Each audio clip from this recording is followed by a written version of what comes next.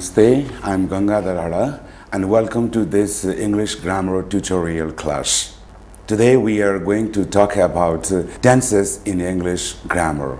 Generally, a tense is the time of actions or event, and it can be defined as any of the forms of a verb that may be used to show the time of action or states expressed by the verb. And there are mainly three tenses in English grammar. They are present tense, past tense, and future tense. And each tense is classified into four different tenses. In present tense, simple present, present continuous, present perfect tense, and present perfect continuous tense. And in the past tense, simple past tense, past continuous tense, past perfect tense, and past perfect continuous tense. In the same way, in the future tense, simple future, future continuous, future perfect tense, and the future perfect continuous tense. And today we are going to talk about some important tenses in English. And let's start our class from simple present tense. Simple present tense: I write, we write, you write, they write, he writes or she writes. And now here, I, we, you, they, he, and she are subjects, and write is the verb. And the verb is used as, and now here I and it takes plural verb, though it is singular, so I write. We is plural subject, it takes plural verb, that is write, and you takes plural verb, write, and they is plural, and it takes plural verb, write, and he and she are the singular subjects, and it takes singular verb, writes.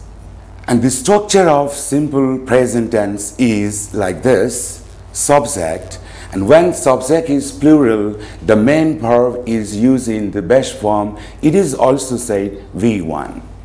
And subject, when subject is singular, it takes main verb in singular, and main verb is used in singular, that is by adding s or es to the best form. That's called V5 form. Okay, let's talk about the uses of simple present tense. I mean the situations of simple present tense. And when or where do we use simple present tense? The first one is to express the facts or truth in general.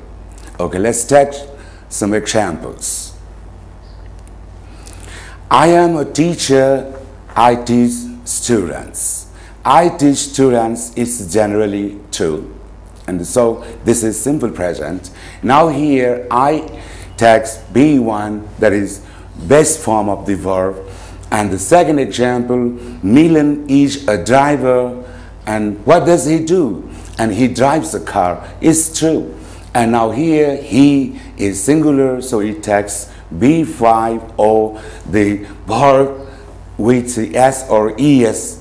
And the next example, we live in Bhaktapur, and now here we is plural and live, that is V1 form, so we live in Bhaktapur, and it is true. So all these are the examples of simple present tense, and these examples express facts or truth in general. The second situations of simple present is habits or regular work or things that happen sometimes or all the times. And it is also commonly said the habitual actions, and which is done from time to time. Okay, let's take some important time abbrevials, and which can be used to express the repeated actions or habitual actions.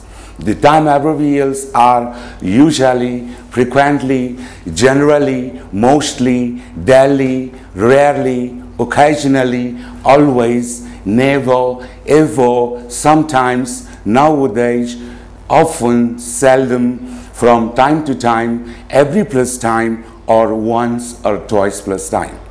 Okay, let's take some examples of habitual actions or the actions that is done from time to time or the repeated actions. Kumar always goes to market.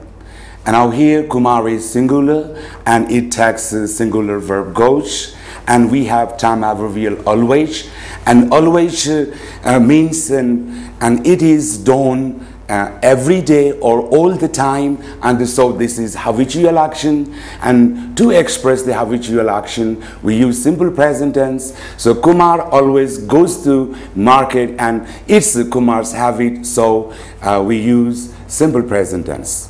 These boys mostly play outdoor games, and now here mostly time adverbial, and something is done from time to time, or something is done all the time, and here these boys is the subject and this is plural, and so it takes plural verb, that is play. Now the next example, Smita reads lessons every morning and she does it every morning, so it's her habit, and here we have the time adverbial every morning, and Smita is singular and it takes singular verb, that is reads.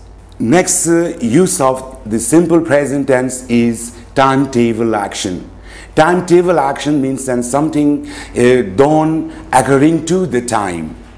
And when we do something according to the time and that is fixed, that is the timetable action. Okay, let's take some examples of timetable action. The film starts at 8 o'clock. The action, the film starts, it's fixed and it starts at 8 o'clock, and it doesn't start at 7 and it doesn't start at 9, and so it is fixed, and so it is the timetable action. The next example, the first bus leaves at 5 in the morning, and so this is also timetable action because the first bus leaves at 5 every day, and it's as a rule and it's the timetable action, so we use simple present tense. The first bus is singular, so it takes the singular verb leaves. Now the next situation of simple presence is proverbs or saying. The example is a rotten apple spoils the barrel. And the next example, walls have ears, and now here walls is plural, and so plural verb have is used here. The next example, a burnt child dreads the fire. We use simple present tense to express proverbs or saying. And this is all about simple present tense. Okay, let's move to present continuous tense. Present continuous means the action that is going on at this moment or at the time of speaking. Let's take some examples of present continuous tense. I am working, we are working, you are working, they are working, he or she is working. And now here am is used specially for the subject I, and are is used with plural subjects, and is used for third person singular like he, she, or the name of different persons. The structure of present continuous is subject plus is or am or are plus a verb in ing form. When do we use present continuous tense? I have just told you that present continuous means the action that is going on at this moment. And to express this thing, or that can also be said, so temporary actions or action in progress, or things happening now, or things started but not finished. Like I am speaking, I have not finished my speaking. Okay, let's take some important time adverbials to express this situation. The time adverbials are like now, at present also means now, at this moment, today, this plus time, like the example this week. The example of the things happening now with the use of time adverbial, I am reading a book now. So I am reading a book now, so that is not completed and it's going on and it's in progress. Now here, now is the time adverbial and it supports us to use the present continuous tense. Here am is singular and I is first person, and it always takes am as the be verb, and then the verb reading is the verb in ing form, and so I am reading a book now, it's going on and it's the present continuous tense.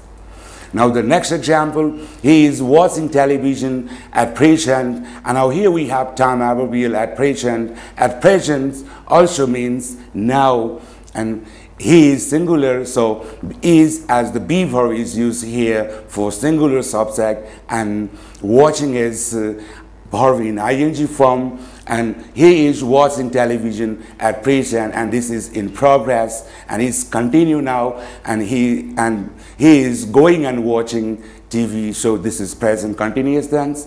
The next example, goals are pending at this moment. At this moment means now, and this is the time adverbial now, and here goals, and this is plural subject, and be verb are is used here with the plural subject, and pending, this is the verb in ing form, so this is also present continuous tense.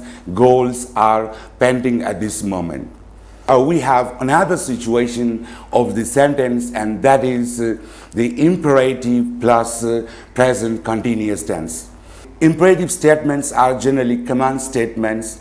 Okay, let's go through the examples. Don't disturb me when. Don't disturb me when. Now it means. And now and why? I am reading news. I am reading news. And next example, don't cross the road. And when don't you cross the road? And now it is. And so now here, don't cross the road is imperative. And don't cross the road. Why? A car is coming.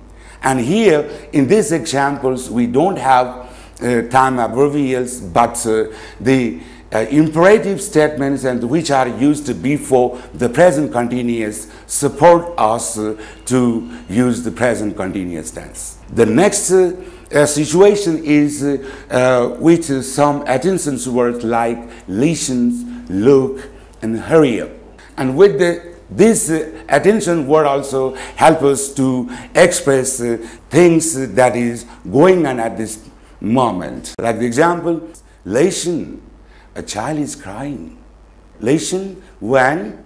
Now. Why? A child is crying. And now here, a child is crying. Child is singular, and is singular verb, and crying is verb in ing form. The next example, look, your father is coming.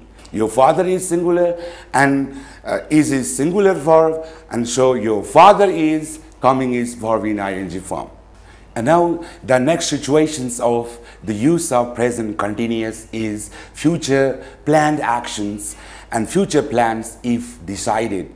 And we have decided to do something in future, and for this situation, really this is the future time, but we use present continuous tense. Let's go through the examples. The first example, I'm flying to Italy next week. I booked an air ticket. Now the second sentence, I've booked an air ticket. This supports us. This statement tells that we have decided because we have bought the air ticket. It means, and it is sure that we are flying. Yeah, so the present continuous is used for this situation. And the next example, we are going to Dakshin Kali tomorrow morning. Will you also join us? Now everything has been ready for puja, and we are going to Dakshin Kali tomorrow morning, and it's sure. Now the exercise, so supply the correct tense, simple present or present continuous tense. Number one, Monica usually come to me, and now this is the first statement, first sentence. And what tense do we use here? and we are given the two options, simple present or the present continuous tense. And here, Monica usually come to me, usually time adverbial help us to use the present simple tense because usually tells the repeated action or is or habitual action. That's why it's the simple present. Here, Monica is singular, so we use the singular verb. Singular verb means a verb of best form plus s or es, and that is B5 also. So Monica usually comes to me. Now, in next sentence, number 5, look, some come towards us. And the look is the attention word. Someone is coming towards us. So this is present continuous tense. And the rest of the number, and you will practice yourself. Now, we are going to talk about another present tense, that is present perfect tense. And now here, perfect means completed. Perfect means completed. And now the present perfect means completed in the present time. Okay, let's take some examples of present perfect tense. I have done the work. You have done the work. She has done the work.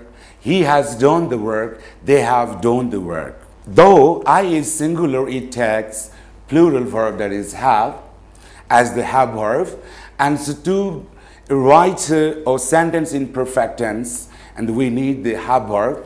So in next example, you have, and so you is plural, and so you have, and she is singular, so she has, and he subject, he is singular, and he has, and they subject is plural, so they have. The structure of present perfect is subject plus has or have. So has is used for singular subject and have is used for plural subject. And then the main verb must be in past participle form, and it is also said V3. Okay, let's go through some situations of the present perfect tense. The first situations of present perfect tense may be recent past actions.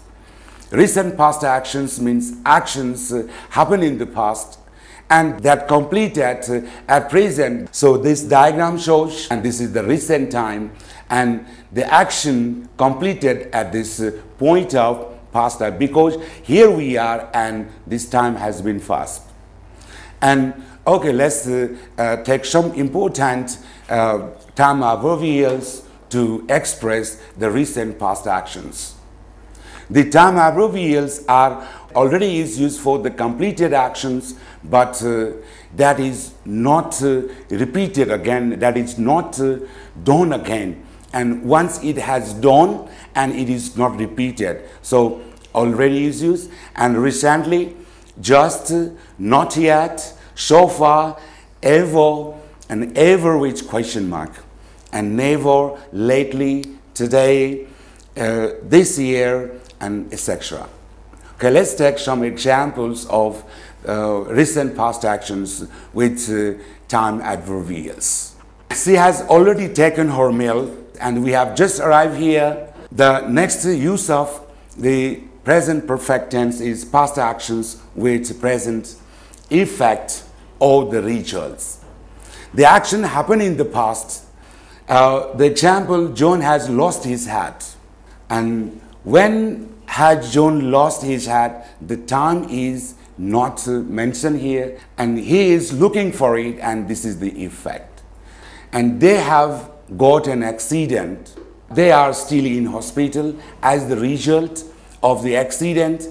The next situations of the present perfect tense is action started in the past and still going on, but with state verbs to have or to be or to know, etc. are not usually used in the continuous tense.